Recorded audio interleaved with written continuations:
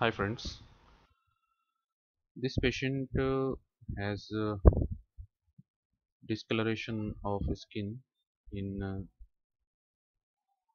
the buttocks on account of falling.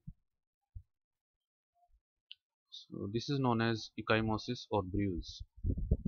There is the collection of blood in subcutaneous region. Sometimes a hematoma is formed. It is spontaneously resolved in due course of time, but sometimes pus formation may occur.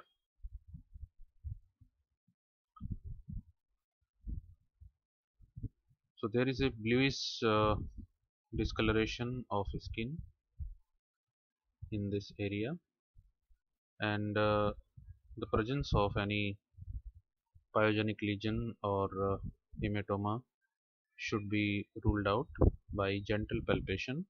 The vigorous palpation should not be performed.